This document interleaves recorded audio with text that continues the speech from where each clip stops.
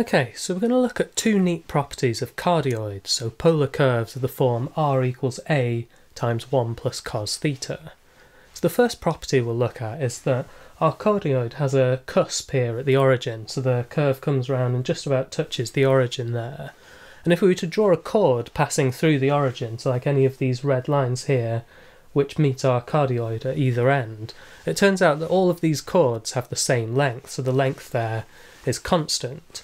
And there's quite a nice way of seeing this just from the definition of our curve. So if we imagine we're trying to calculate the length, let's just say we've got the origin here and we want to have, let's say it's this chord that looks like this here. So we could add in the angle theta going round to the top point on our cardioid, and then we can work out the actual distance from the origin to this point on the cardioid just by using r equals a times 1 plus cos theta. So we just call this r theta.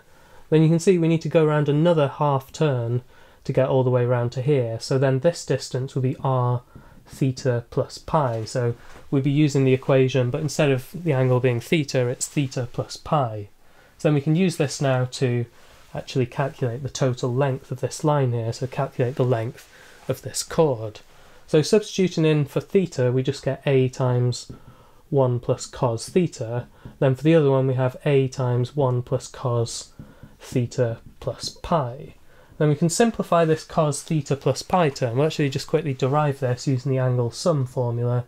So cos theta plus pi is equivalent to cos theta cos pi minus sine theta sine pi. And you can see here that the cos pi is just going to be equal to minus 1 and the sine pi is just going to be equal to 0. So actually the whole thing simplifies then. Cos theta plus pi is just the negative of cos theta. So we can substitute this in now to get that our total length is a times 1 plus cos theta plus a times 1 minus cos theta, just replacing cos theta plus pi by cos theta's negative. Then you can see our a cos theta and our a minus cos theta terms cancel, and we're left with a total length then just of 2a, which is independent of theta. So we've shown then that the length of these chords, whatever our value of theta is always going to be constant as long as it passes through this cusp point at the origin. And now our second property of this cardioid is that if again we have any chord passing through this cusp point at the origin, if we look at the tangents to the curve at either end of this chord, it turns out that these two tangents are always perpendicular to each other. So how are we going to derive this? Well, we need to find some nice expression for the gradient of either of these tangents, and this isn't so easy to do with polar coordinates, but it is quite straightforward. We could express this as dy dx if we were to convert back to Cartesian coordinates. And we can use the chain rule actually to get an expression for dy dx as dy d theta times d theta dx. Then just taking the reciprocal of d theta dx, we can write this as dy d theta divided by dx d theta. And this is quite nice because we can express y and x quite easily as functions of theta, which will allow us then to find the gradient of the tangent to the curve at these 2 points eventually. So if we start with finding dy d theta, we know that y is just equal to r sine theta. This will always give us our y coordinate. So we know that r is a times 1 plus cos theta, so this just simplifies to a times 1 plus cos theta multiplied by sine theta. Then we can differentiate this just using the product rule. We get dy d theta is a times minus sine theta times sine theta again, differentiating this first term. Then we also get a times 1 plus cos theta multiplied by the derivative of sine theta is cos theta. So then we can factorise this, take out the factor of a first of all. We've got a minus sine squared, we've got a plus cos squared, and we've also got a plus 1 times cos. So just reordering this slightly, we can write it as cos squared theta minus sine squared theta plus cos theta to give us quite a nice expression for dy d theta in terms of theta. And we can do the same thing for dx d theta. So we know that x is always going to be equal to r times cos theta. This will always give us our x coordinate for a polar curve.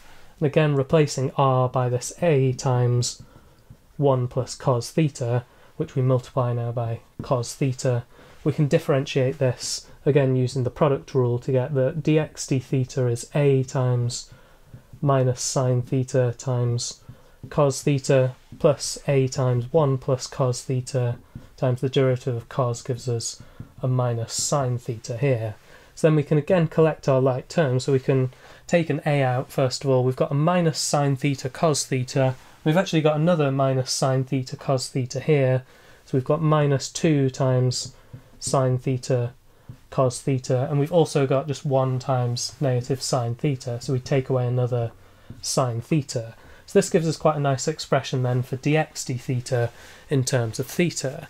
So then we know that dy dx, we just need to do dy d theta divided by dx d theta. So then we get a nice expression for dy dx in terms of theta.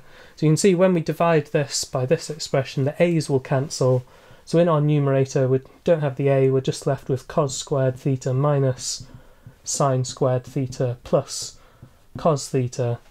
Then in the denominator, again, the a has been cancelled, and we'll take out this negative, so we'll note it as negative in brackets 2 sine theta cos theta minus sine theta. So this tells us then that dy dx, or the gradient of our tangent to the cardioid at a point theta, is given by this expression.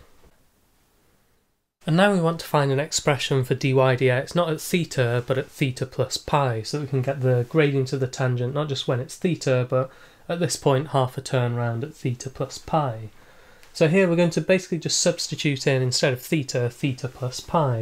And it's helpful here to remember that we've already seen cos of theta plus pi is just equivalent to negative cos theta, and you can show similarly that sine of theta plus pi is also just equivalent to negative sine theta. So then when we substitute in theta plus pi here, we just need to replace cos by its negative and also replace sine by its negative.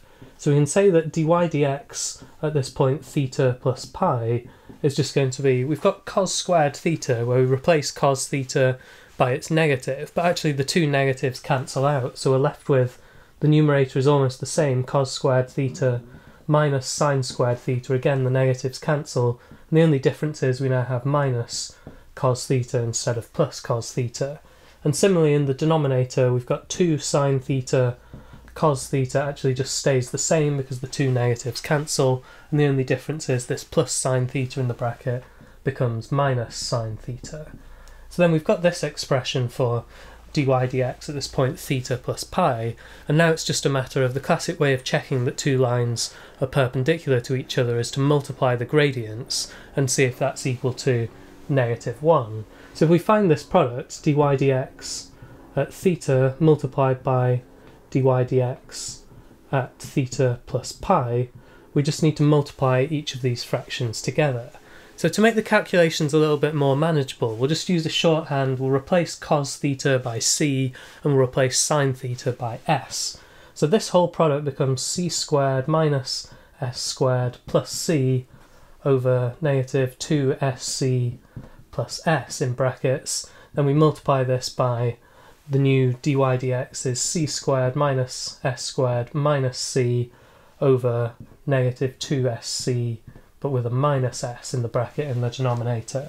And you can see that we've actually got a difference of two squares expression in the numerator, with c squared minus x squared as our one term and the c plus or minus as the other. And we've actually got the same thing here because these two negatives cancel out with each other. We've got 2sc plus s and 2sc minus s.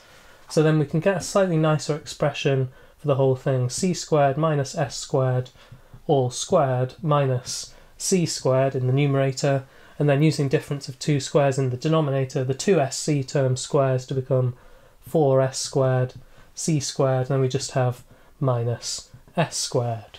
So now we'll take advantage of the identity that cos squared plus sine squared is always going to be equivalent to 1, and we'll actually get rid of all of our c squared terms. So we know that c squared then can just always be written as 1 minus s squared, so cos theta squared is always 1 minus sine theta squared. So then we can substitute this in, and we get in the numerator 1 minus 2 times s squared in the first bracket all squared minus 1 minus s squared. So that's our new numerator, and then in the denominator we've got 4s squared times 1 minus s squared, and again minus just the s squared term there. So now we'll clear some board space and we'll finish simplifying this and hopefully show that this is equal to -1. And in the numerator, if we take this 1 minus 2s squared all squared term and expand, we get 1 minus 4s squared plus 4s to the 4, and we've still got minus 1 and plus s squared for our new expanded numerator. If we expand the bracket in the denominator, we're going to get 4s squared minus 4s to the 4, and still minus s squared. So you can see in the numerator the 1 and the minus 1 are going to cancel out with each other. And we've also got this minus 4s squared and a plus s squared term, so we end up with minus 3s squared plus 4s to the 4 as our simplified numerator. And in the denominator we've got the 4s squared but another minus s squared, so we've only got 3s squared, and we've got minus 4s to the 4 still. So at this point you can see that the numerator is just the negative of the denominator, so this is indeed equal to -1, which is what we were trying to show.